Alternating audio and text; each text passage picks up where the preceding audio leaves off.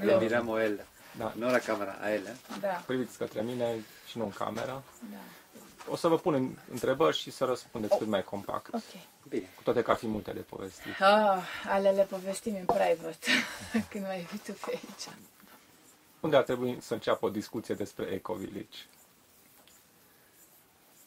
Înțeles? I will ask in English, okay. And you reply da, in eu English înțeleg and în română, Romanian. deci poți să spui în engleză și eu răspund în română. Tu răspunzi în română. Bun. Where should a discussion, an interview about the Ecovillage start at all? That depends. That's up to you. I don't know what you like to know.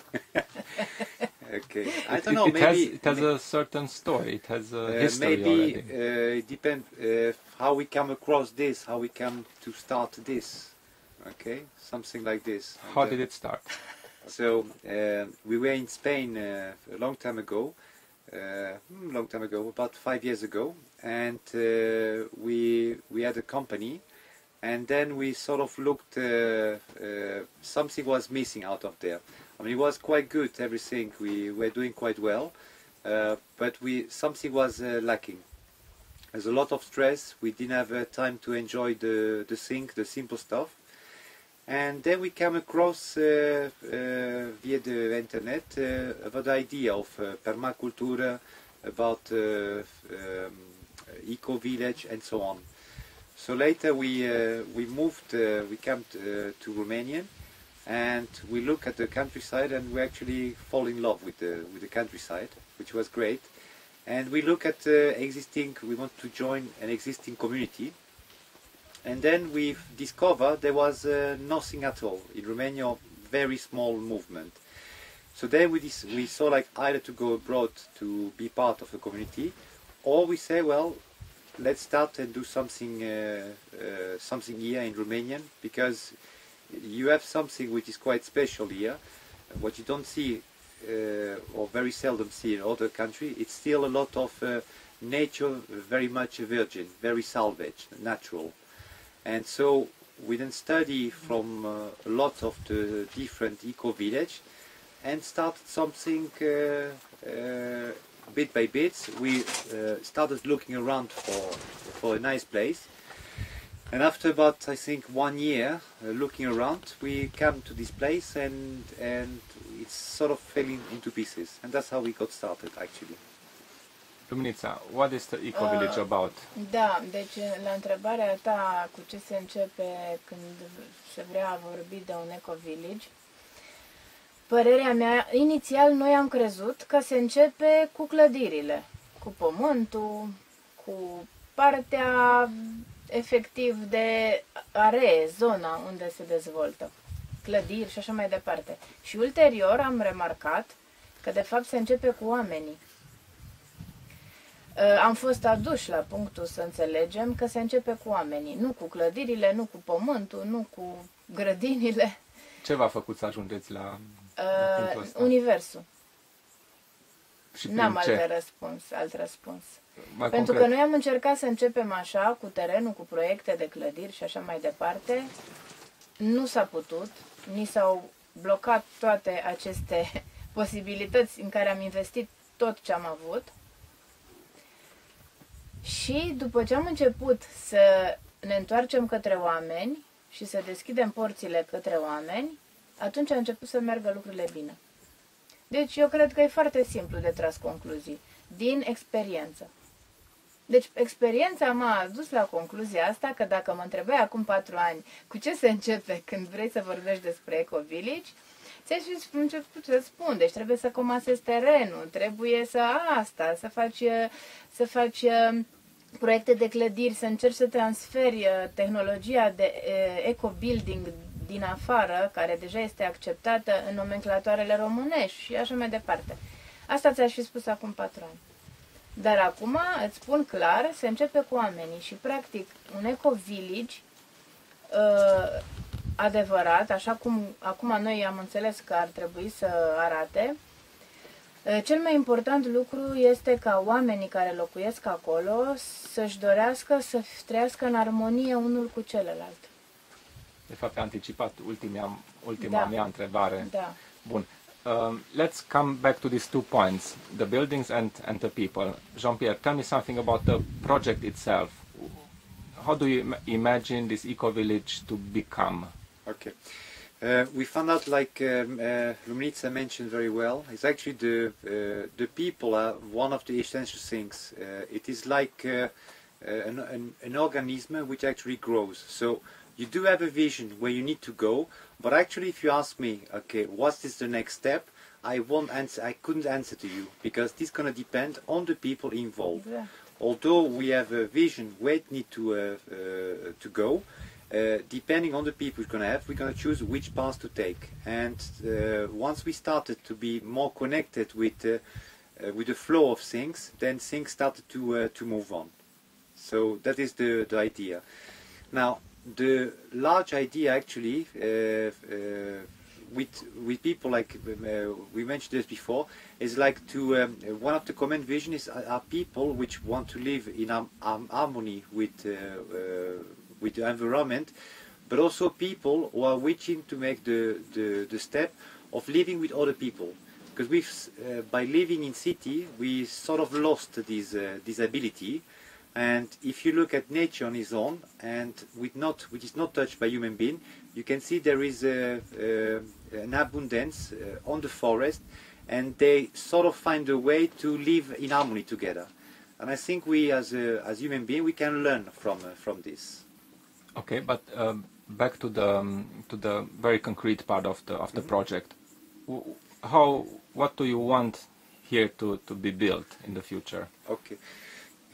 They're going to be in an eco-village. Basically, it's like it's a community of people. So there will be a center inside where there is some communal activities, which is now where we concentrate. We have like a roundhouse, which basically we make possible for people when they come and they want to see the ground or adapt themselves and see the place they like to be. They could stay over there and sleep for a while. Later, this place is going to also be used for activity like some kind of workshop of learning about permaculture or other subject. So that's one. The other step is at the same time actually the infrastructure, which means access to the ground even when there is not good weather. Also to have access to water, which we already have solved. And also the communal garden. And the first thing before that is that to produce a lot of compost, which since we have many forests, by cleaning the forest, we can use this as a compost heap. From there on, basically this is the nice thing about an eco-village, is that by creating, you see, we could have done this before by talking to a lot of people and then start doing something. But we found out actually the good thing is that it is an important part to also have the ground to do this. Because then you start building cohesion between people by doing something, not by talking. While you're doing something together. This is a very important part. And there will be individual houses as well where people live. Yes, later, right? yes. Mm-hmm. There will be a different place, individual place, or when people choose, they could live also in a... Hold on, make a pause. Raul, face un You could have gone on, so no problem. Te rog să nu intri în cadru și să nu faci gălăgie, mamă, da? Să nu rămân acolo, nu e o problemă dacă... Partea asta cu... Sau bine, dar să nu faci gălăgie. O merge cu Roberto and intru. Okay? Să nu faci gălăgie. Okay, yeah, now, tell me about the living houses. Yes, living house, and this is going to be the important thing is that they follow, you know, the idea of low impact, using local material and as much reuse and use of natural material like straw bale, wood, cob, and things like this. Also, from the technology point, is that to have as much low impact to the ground. So, which basically means whatever we do, and if we choose not to be there anymore, it should be the ground should be at the same level, if not better, at the way we found it the first time. This is the idea, the quality behind this. Then after, people can have either individual, but sometimes people can choose to have a house and then share it with two family. That's possible as well. This is up to personal wishes, basically. Okay. How many people do you expect to live here? Now, we looked at this, and we looked at also living in a community is not something new. If you look at tribal, how they used to live in the past, and basically they moved down in between 40 to maximum 400 people. And this is going to be something in between. How many? I don't know yet. It's going to depend how large the plot all around going to be, what is available. But in general, this is something like between 40 to 400 people. Mm-hmm. Okay, now that you talked about people, I'm sure there must be some rules or so. How will these people live together here? Okay, now we've chosen, I don't like the idea of rules. I think it's more guidelines. The idea of guidelines where we have a certain idea of how we like to live together in harmony. Now, because as you may know, rules can be sometimes applied, but it may not apply in another sense. But if we are with people together, the main point is that to live in harmony with others. Regula de bază care noi sperăm să se folosească aici este ceea ce îți place să ți se facă ție, să faci tu altuia. Yeah, that's good. Asta e o regulă de bun simț și regulile de bun simț vor fi cele care vor... Pentru că, așa cum ți-am zis la început, aici nu pot să-și găsească liniștea și pacea și să se simtă bine decât persoanele care au ca scop, în momentul în care vin într-o comunitate, au ca scop să se armonizeze cu celelalte persoane. În momentul în care tu intri într-o comunitate cu scopul de a trăi în armonie cu ceilalți, deja funcționează regulile de bun simț. Do these rules, guidelines Yeah, already apply for this little community that already exists? Yes, basically, actually, these guidelines, if you, everyone with a little bit of common sense know those things. Da, oamenii. And we don't need to, only thing that we did find out, we needed to write them down, which we did, because sometimes people get lost. That is more it. Guidelines also, for instance, the way of that we are building over here. That's also that we use natural material, so that we don't wake up with someone constructing like an Eiffel Tower. This is not the meaning of here. Guidelines of being careful with resources. We collect all the rainwater. I mean, there is a lot of. It's not the case until in Romania, but there is a lot of. It's a case of a lot of waste of water in general. And you know, we can show or can do in a way that we can use this abundant rainwater which come and collect it. There is not lack of water. There is more like a way of collecting these things to use it for gardening or other useful things. Same with what would you call the toilet water, to use a compost toilet, so we don't make water dirty and so on. This is more like common sense guidelines. Okay. Right. If I want to join this community or anybody else, how should this person proceed? I think the first thing is that they come down to visit here, to stay a while, maybe help out as a volunteer, stay a week, 2 weeks, come back, stay a month, and after they will feel themselves if this is something which fits with them. Because often people have the idea, this is the point, I think what you could say a rule, actually, a guideline, is that people, if they come to escape from something, this is not the place to be. Okay? If they come from a point of view of choice, where it is a conscious choice to go to a place where they continue being active like they used to be, but they just choose to be in a different environment. That's all it is. And so basically, by being this time of a week or longer, or whatever, then they will see if they fit within this community. Okay. Deci, cum a spus Jean-Pierre, în primul rând, ce are de făcut o persoană care ar vrea și îi se pare că și-ar dori să trăiască într-o asemenea comunitate este să meargă și să locuiască efectiv acolo câteva săptămâni, să vadă, să cunoască, să audă, să se interrelaționeze cu cei de acolo și în final să tragă concluzia dacă este ceea ce i-a gândit sau i-a vrut sau e compatibil cu nivelul la care a ajuns ea de dezvoltare personală. Does it imply some costs to join your association? Pentru a locui aici ca vizitator sau ca aspirant există niște costuri nu fixe. În mod voluntar am fixat noi așa aproximativ cam cât ar costa pe noapte să locuiască aici la cort sau la rulotă. Deci sunt mai multe variante care sunt afișate pe pagina web. Și sunt foarte explicit acolo. It's basically what it is. Basically, there is a resource, and where people come, I think it's important that you see, some people we found out in the last year, they think, what can I get from this? And I think here is more the question of what can I bring to this?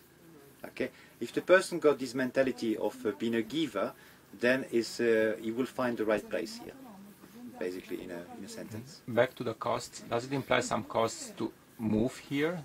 To get a lot for his house? Nu am înțeles. Nu înțeles. Am înțeles că totuși trebuie plătit niște bani ca să participi, să devii membru în asociație, A, ca nu să se construiești. plătește, deci nu se plătește. În momentul în care tu ai decis după această perioadă de a vedea de adaptare, dacă e ok, și în momentul în care tu decizi și noi decidem că e ok și poți să intri în comunitate, este o participare. Fiecare am adus aici un aport și fiecare trebuie să vină cu un aport, indiferent în bani, în materiale, în know-how profesional, în unelte. Deci și s-a ajuns la concluzia la o anumită valoare care avem nevoie acum. Pe urmă, probabil va fi altă valoare care se va regândi în funcție de nivelul de dezvoltare a comunității. Dar asta se discută personal cu persoana, dacă a ajuns după respectivele săptămâni sau când ea se simte decisă și zice, da, aici e locul meu, atunci se discută acest aspect, care nu e primordial. Totdeauna lumea sună și trimite mail-uri, cât mă costă să intru în comunitatea voastră. Deci vreau să zic că nu e real estate aici. Nu e așa ceva. Nu e vorba de costuri aici. This is an interesting part because we are used in a certain form of thinking, okay? And here I think what we need to think is like we get to something which is in harmony with nature, and actually we need to think like co-creator. And if you go from the point of view of co-creator, then you don't even ask this question. Exact. Okay? You see, we want, because if we have someone which has got, we don't know, whatever it is, skill or whatever, this is a very well welcome. So it's not something you put a mark or a number of this. Fix. It's the quality. It's the quality of the person and his character as well. That's what Pentru counts. că acum noi am calculat așa o valoare de care ar fi nevoie și cam cum s-ar repartiza per membri. Însă asta e așa, cum ne-am gândit noi, dar unii vin cu mai mult să participe, unii vin cu tot ce au. Poate că e mai puțin, dar e tot ce au. Și cam cât e această valoare? Asta se discută doar personal. Nu se pune public nici pe pagina web, pentru că e fluctuantă. Nu e la fel la fiecare nivel de dezvoltare. Și nu este ceea ce vreau să fie focus. Noi nu vrem să fie focusul asta. Altfel, oamenii, când vor vedea această valoare, doar asta o vor lua în calcul. Și vor ignora tot restul, care e mult mai important decât valoare. How many people have joined your community yet? În momentul ăsta, oficial, deci care sunt acum aici și stabil și sunt deciși să rămână aici, suntem noi, familia noastră, Paul cu Claudia, Marius, și urmează să vină două persoane care zic că sunt decise, dar încă noi nu mai știm și nu mai ținem cont de faptul că zic că sunt deciși până nu se vede clar că sunt deciși și vin și locuiesc aici. Deci în momentul în care vii cu totul și te muți și locuiești aici, atunci e clar că ești decis. Știi? Ar mai fi încă 2 sau 3 care vor acum luna asta să se mute. Dar, ți-am spus, când o să vin aici cu totul și se vor muta, atunci e clar că Well, there is also a part of the people where the transition is maybe, which I can understand as well, okay? Where they may need a longer time for a transition, and it's okay if someone stays just 1 month and then go back, stay 2 months wherever he is, and go back 1 month. That's fine as well. There is always. That's why when the people come, if we have the same vision, then you always find a solution which fits also to the person. Da. Okay. Nu le știm nici noi pe toate acum, nu avem răspunsuri la toate întrebările. Și astea le-am învățat din mers. Și vom mai învăța, sunt sigură, o grămadă de acum încolo. Deci toate lucrurile astea sunt în continuă mișcare și în continuă readaptare. Ce, vorbesc prea mult? Okay. Nu, nicio problemă. Foarte ok, foarte important aspectul ăsta. Da, deci nu știm nici noi acum tot. Deci sunt întrebări la care avem niște răspunsuri ipotetice, pentru că nu numai noi trebuie să răspundem la ele, ci toți ceilalți răspundem. Și ne întâlnim tot timpul și discutăm și dacă suntem întrebați, noi răspundem. Dacă nu, ceilalți ar trebui să răspundem toți la fel, pentru că toți gândim împreună și luăm concluziile, le tragem toți împreună și creștem împreună. Some so-called legal aspects, just to understand better. The Ecovillage is being run, let's say, by an association. Da. What's the name of this association? Asociația Apusenii Verzi. All right. At the same time, you have developed a urban plan, right? Can you tell me more about this urban plan? Suntem acum, tot se lucrează la el de vreo câteva luni, de 1 an, practic. What urban plan is this? PUZ-ul, planul de urbanizare zonală, se lucrează de... Bine, ne-a fost făcut odată, când a fost proiectele acelea care le-am făcut la început, dar acum îl readaptăm la condițiile de acum, fără acele proiecte. Deci proiectele acelea există, se vor putea folosi, însă planul îl vom face foarte flexibil, ca să putem să le, de exemplu, poate centrul de recuperare considerăm cu toții împreună, care suntem acum aici, că nu e ok să-l facem acolo, că e mai ok să-l facem mai încoace. Sau atelierele nu e chiar ok unde au fost proiectate, ci trebuie puțin mai încoace. Și atunci l-am rugat pe arhitect, bine, și topograful, deci noi depindem de alții, nu facem noi totul. The idea of the plan, the pools, how they call it here, is basically this is going to be a zone of ecologic. So anything we do, construction and also what we use for the ground, going to be the main point, ecologically and low impact. This is the main idea. Okay, from there we can adapt. Da, dar poziționarea trebuie să fie flexibilă și atunci topograful a avut foarte multe proiecte și multă activitate, nu s-a putut ocupa, ne-a tot amânat, ne-a tot făcea acum o săptămână, mai venea peste o lună, tot felul de ridicări, mă rog, nu mă bag, nu mă pricep. El a reușit, de la OCPI a ieșit, deci există înregistrat la OCPI satul ecologic Apusenii Verzi, deja există. Da? Și acum trebuie să iasă și de la arhitecți. Deci acum se ocupă arhitectul cu designul, cu împărțirea și așa mai departe a zonelor de locuit, zone de activități, de ateliere și așa mai departe. Și în curând va fi finalizat complet, inclusiv. Însă astea iarăși sunt niște întrebări foarte, cum să zic, care puțin iese din sfera unui sat ecologic. Partea legală, partea de nu știu ce. Știu că trăim într-un anumit sistem în care are o foarte mare însemnătate, PUZ-ul, nu mai știu ce și așa mai departe. La noi în interior nu are foarte mare însemnătate. Totuși, mă interesează, da. It's interesting from this point of view that legislation is maybe not ready for this kind of community Cred yet. Că nu este. I would say something different there. I'm not sure, because I looked in Romanian, and actually, if we look a bit more, a few 100 years ago, the way people were building here was actually quite ecologically. So it's not something like it is not ready. I think it's getting back to what used to be done, using new technology. Da. So it's a reviving of something, not something like, oh, this is something new. It's a reviving of what has been done by our great-father. And we sort of kind of lost, and I think the value of a country, of a region, is actually to keep those knowledge, those old knowledge which were there, and to not lose them. Exact, așa este, da. Deci trebuie reînviate valorile adevărate ale societății umane, care s-au cam pierdut și s-au cam robotizat, s-au mecanizat, s-au impersonalizat.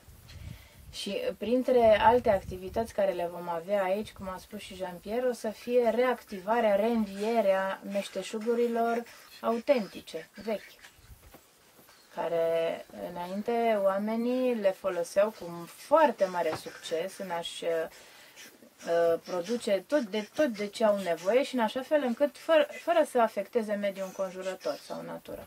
As a small example, it's interesting to find out that, for instance, when you cut trees for wood or whatever, there used to be a time where they used to cut this, okay, a certain way of cutting it, and those buildings, which also have been done in Romania, they used to last hundreds and hundreds of years. Now, it is now very difficult to find this information, but it's still there. And if you take the time to talk with some people, you may find this knowledge. And I think this is our task for the next generation, that we don't lose this knowledge. This is useful knowledge. Da, sunt niște mici amănunte care sunt esențiale pentru a merge lucrurile bine între oameni și relația dintre oameni și natură. Foarte, foarte importante și care par minore, dar sunt extrem de importante. What can Eastern European countries like Romania or regions like Transylvania contribute to the revival of traditional knowledge and so on, compared to Western countries? Oricare țară. I think also the same happened. I think we should stop doing things like East country, Western country. We all have the same ancestor somewhere. Only that it is true that in Eastern country you still can find some old technology which we are a bit lost more in West. But really, like all country in Europe has got some knowledge, and we need just to find it back. I think there is a woman in Germany. Someone discussed to me last time. She also find a way. For instance, talking about the wood. Apparently, there is a certain day how the moon is standing, etc. So it was not just something simple. You just cut wood and that's it. You cut it in a certain period, let it to time on the forest, and after you wait about 6 months, a year, and after you work with the wood. Now, like this is just one item. The same is with plants. There's a lot of things we can learn, which bit by bit we need to refine the puzzle. Okay.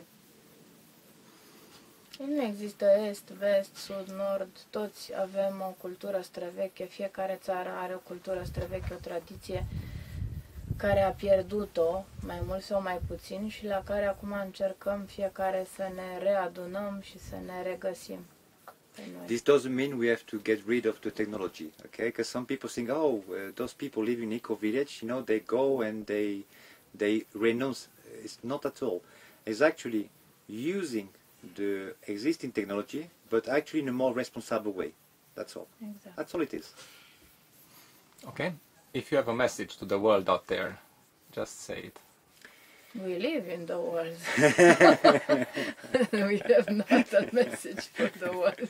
I think it's that people, what's more important, I believe, is that people should have more confidence with themselves. If they have an idea, whatever it is, and this is something which is useful, then it is good to share this further. To have more confidence in themselves, because we are all able to do something, whatever it is. Da, și să se știe că nu este totul pierdut. Deci încă ne putem reveni și încă avem... Pământul are o capacitate incredibilă de autoregenerare. Și poate să o facă și o va face. Dar trebuie noi să ne regenerăm întâi, să ne regăsim pe noi înșine. Și nu e totul pierdut. Se poate reveni foarte bine încă. Bun, mulțumesc mult. Thank you very much. I forgot the interesting question. How is the relationship with the locals here? Okay, good question. Okay. Amuzantă relația. The first time when we came here, the local explained a little bit what we want to do, but I think they understood it in a different way. They think we are doing some kind of tourism complex or whatsoever. And later, when they found out we were doing something else, they saw like they didn't understand what we are doing, and it's very strange actually, because although by talking to them slowly and taking the time, and when they talk about their great father, actually they know exactly what we're doing.